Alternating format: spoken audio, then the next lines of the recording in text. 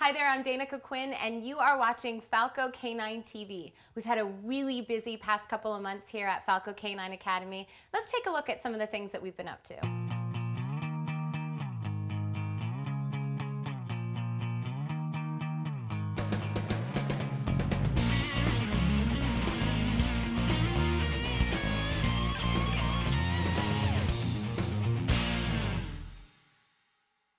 I am so excited to be the new host here at Falco Canine TV, and I'm so excited to be a part of this organization. I love working with dogs, and so this is an absolute dream job for me. Take a look at a couple weeks ago, we did our 4th annual Bed Bug Detection Dog Academy with 5 students and their dogs. And I interviewed Marlene, who came all the way out from Dallas, Texas to Los Angeles, and her dog was actually one of the successful graduates of the Academy. Yay, congrats. Take a look at the interview. So she did very well. How did she do? Did she pass? She did well. She found them. Yay. She found them. She gave me the clues. There were some other times where I thought she was potentially alerting, but instead there was some food around. There were some distractions. She wasn't giving me her 100% alert. That she was giving me an interest, and that's where I need to learn to discern between an interest and an alert. And what's her alert? Her alert, she just beelines it. Her nose digs straight in. She starts sniffing intently. You can just hear the lungs filling up, the nostrils really picking up the scent. Her tail starts wagging. When she gets in, when she catches the scent, her head whips back and forth. But it all happens so quickly, so incredibly quickly, that you need to be on cue for that. And the first couple of times I was more worried about me being in her way, not tripping on the leash, not holding her back, not trapping her into a corner. So there's a lot to manage. And Andy was saying that your little Ellie could feel your stress at one point, that it's like a lifeline. The leash is a lifeline, like a direct phone line to the animal. And so were you kind of feeling a little on edge, a little nervous? And do you think that Ellie picked up on that? I know I was feeling a little bit on edge, a little bit nervous, and I do think she picked up on it. But I do think that, again, her sense of smell is so keen that when she hit that scent, she was able to just go straight into the alert. But yes, she probably was sensing that I was acting differently. She could feel that energy. She could feel it wasn't the typical calmness that we have in other situations. And isn't that funny? Because to me, somebody who just met you, you seemed so cool, calm, and collected. And when Andy said that she was feeling the nervousness, it's so incredible how animals can just instinctively pick up on just the littlest, feeling a little bit insecure or a little bit, worried about the situation. Yes, absolutely. Yes. In voice and tone and body language, demeanor, in breathing patterns, whatever it may be. So tell me, how did you find Andy? Because you came from Texas. You made the trek all the way from Texas to come out here to train with Andy. How did you find out about this Falco Academy? Well, I looked on the internet and made a lot of phone calls. Did multiple searches with organizations out of Florida, some out of Kansas City, some out of Canada, some out of Ohio, all over the place, and extensively interviewed, took notes, called multiple times, and was interested more in their methodology of training. And what was their approach? What was their background? Were they flipping these dogs almost like a puppy mill, or were they actually spending the time and putting the training and putting their name behind it? And I was very, very pleased with the Falco Academy training philosophy and their concept, and Andy's background coming from law enforcement, a militaristic almost, if you will, approach to the business, and passing that on to the animals and to the people that he trains. So I was very impressed with that. So that's kind of what made him stand out amongst all the other academies. Yes. And his personality, he's like, we're here to help you succeed. We will answer every call you have, answer the phones, get back to you. It was the customer service wrapped up with the philosophy and methodology. That's so important. It's like the lady at the front desk, the receptionist. That's the first impression that you get of somebody's business. So I think that is absolutely key, and I think it's good that he has really good customer service, like you just said. Yes, and the customer service could be phenomenal, but you could have a horrible product. But in this combination, in this situation, there's a combination of both, that the customer service and the product.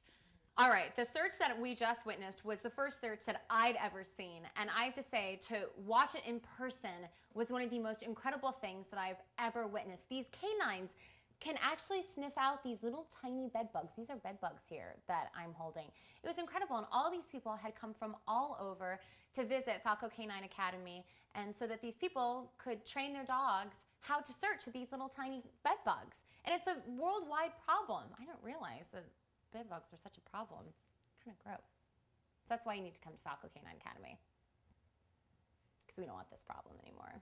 We need to rid hotels. We need to rid the world of these little bloodsuckers, in my humble opinion. Lux! Road!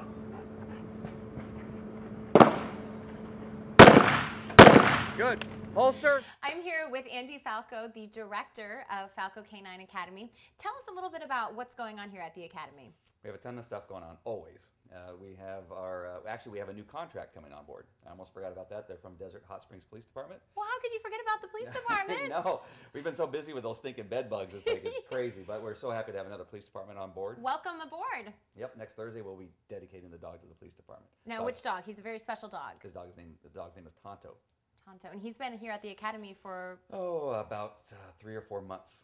Just getting him ready. We were waiting for a police department that needed a dog, and it just so happens that Desert Hot Springs came on and signed a contract, and they're getting Tonto. Oh, you must be sad to see him go. No. All right, so tell me a little bit about some of the classes that you have going on and coming up. Well, of course, we have pet dog classes that we train on Wednesday nights and Saturday mornings. Okay.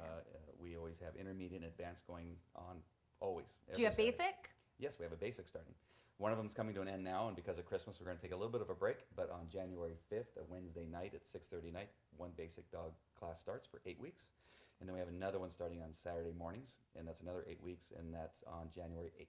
And what does this class cover? Is it basically for pet dogs that have certain behavioral problems? Like, do you teach them how to sit, how to kind of potty train them? What do you do in the classes? Yep, it's about basic obedience, manners, and teaching the human being leadership to their dog.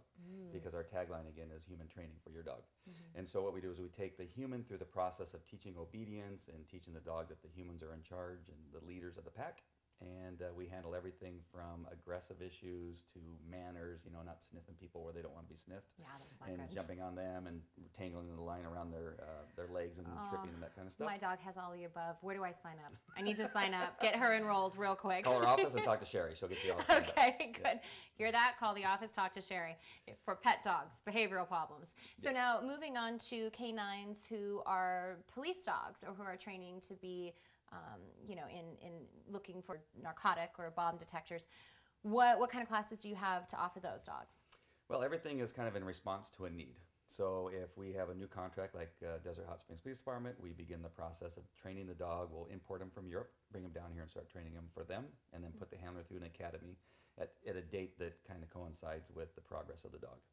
If there's a need for bed bug detection dogs, we will then set up a time that we will schedule for an academy for everybody to fly in and meet their dogs and start the process of learning about that. So everything right now is on a need basis. We are going to set up a schedule for 2011 for all of our bed bug detection dog academies. So we should have that in line. So keep a lookout. But so obviously there's a need though for bite classes because you also have some bite classes coming up. Yep, for the protection dog or the person that wants to make their dog a protection dog. Of course, not every dog can do that because if they already have fear problems or aggression issues, we don't want to add to that by teaching them how to bite. So we will evaluate each dog individually and see if it can do the job. And what we do is we teach the dog how to play and pray how to bite the equipment. And so what basically we're teaching the dog is how to bite the equipment that the decoys are wearing. So it's really more about the equipment than biting human beings. Is it specific to certain breeds? Like, would you prefer the larger breed dogs or can smaller breed dogs come in and take that class as well? Well, really almost any dog can do it, but there's dogs that are going to be a lot better at it. We've had a boxer do it. We've had a Malamute. Wow. And then, of course, your German Shepherds and Malinois. But we also have this little tiny dog named London who we're going to do the bite work with. I met London. But it's obviously not serious, but it'll be fun to teach the dog how to do that protection work. London's adorable. He likes to give kisses. Thank you. All right, well, welcome aboard to the new police department, and that pretty much sums up the happenings and the news here at K9 Academy. Thank you so much. Falco Canine Academy. I'll help. I'm new. What can I say? Falco Canine Academy. Okay, I have a little bit of dyslexia. That's okay. Thank you. Okay. Good luck to you, and we'll see you guys next time.